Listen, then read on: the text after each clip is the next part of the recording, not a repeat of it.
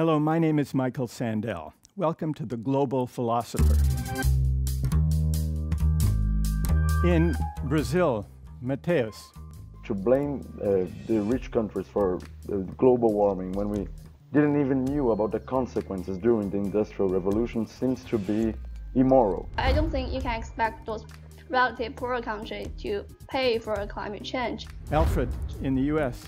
The market mechanism actually might get in the way of a more permanent long-term goal, because our long-term goal is to be able to live a life where we're free from using so much carbon.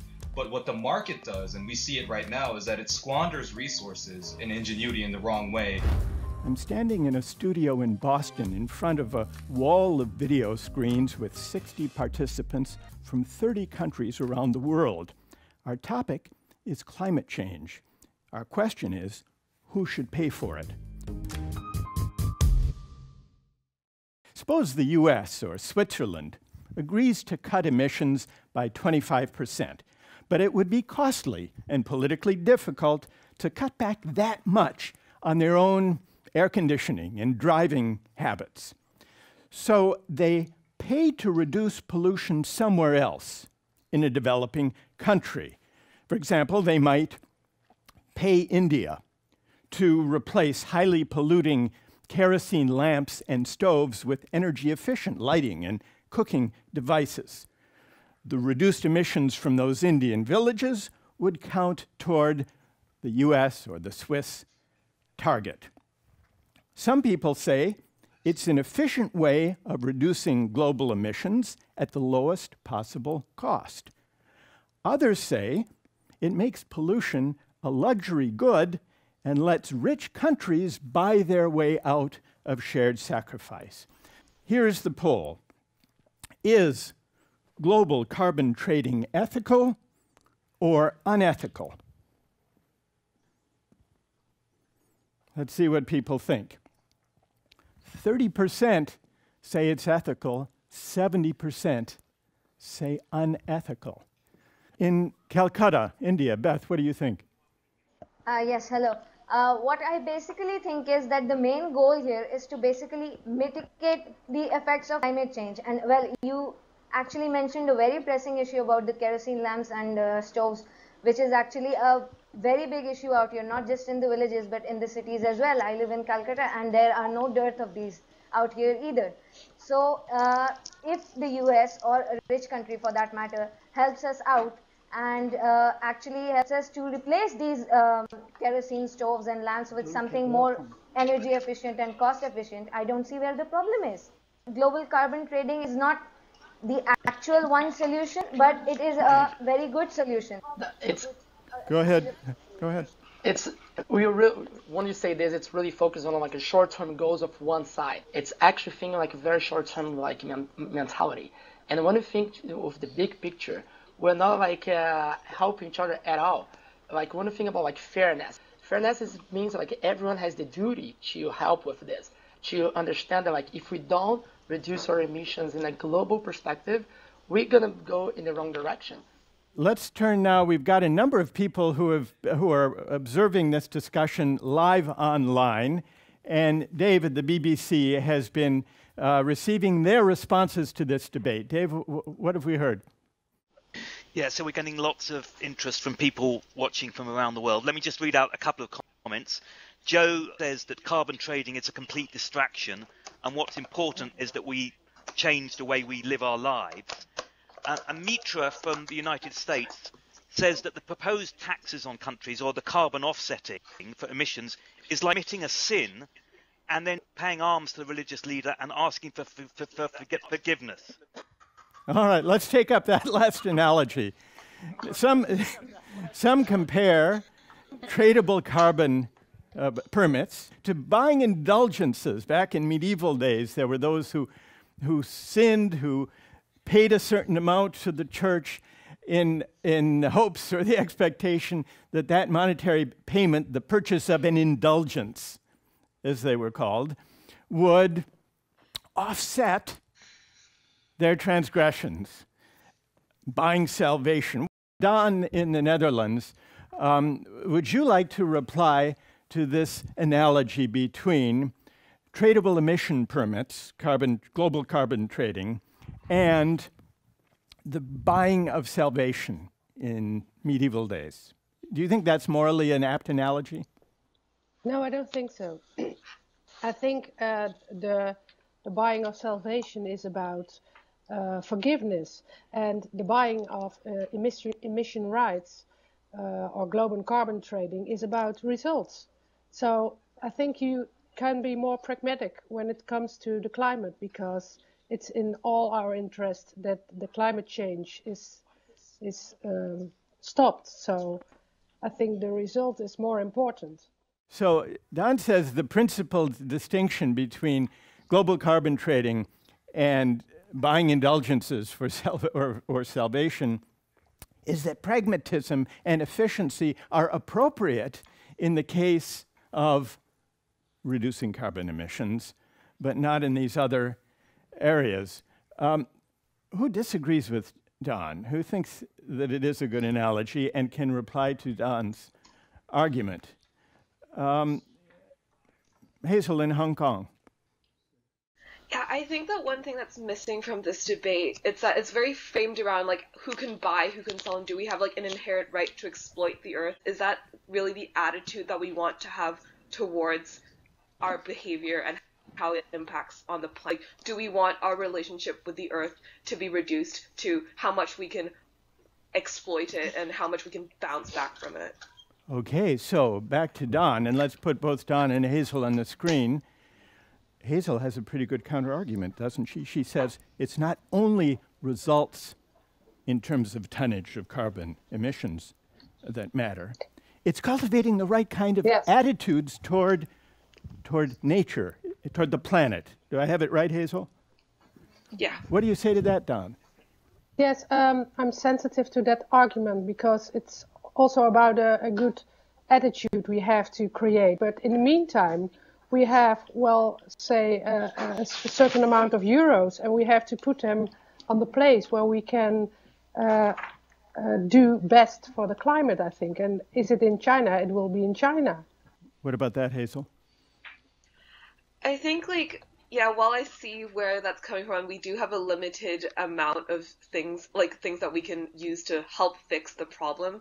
I think it would be more like, I don't like using the word, but more cost effective if we focused on reducing our consumptions, because that way we can also make a tangible change that doesn't necessitate like spending more money or buying more new technology. So you're saying it's not only the results that matter, but the attitude, the spirit in which those actions are undertaken. Definitely.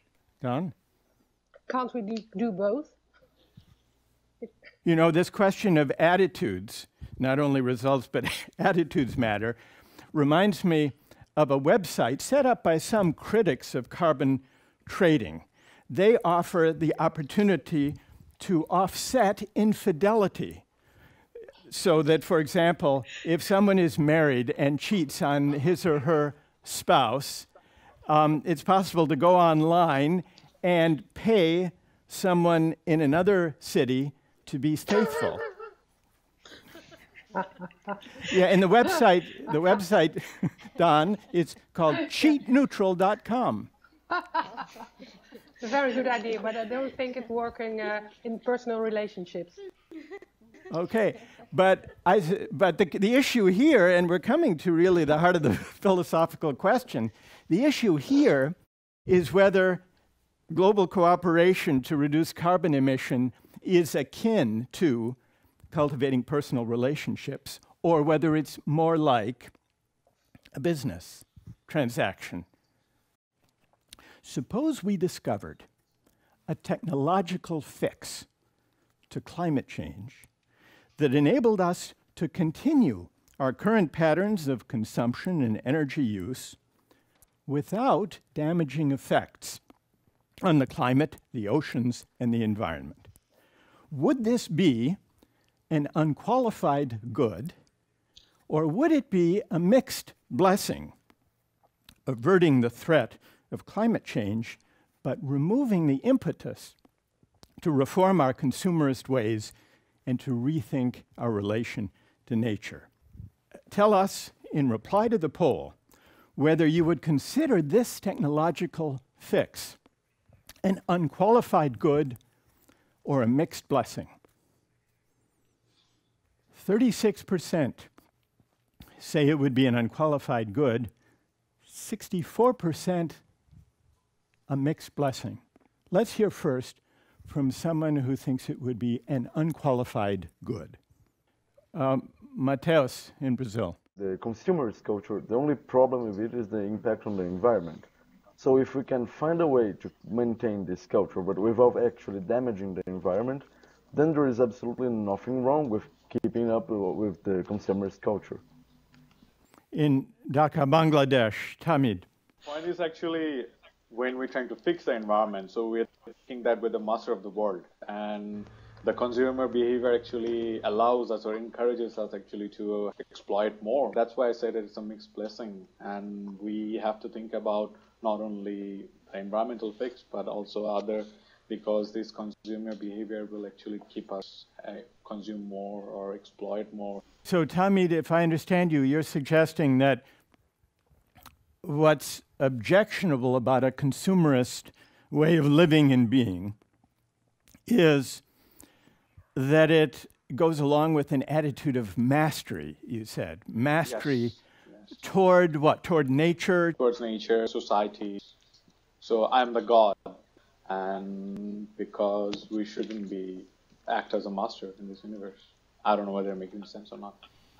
No, it's a powerful suggestion.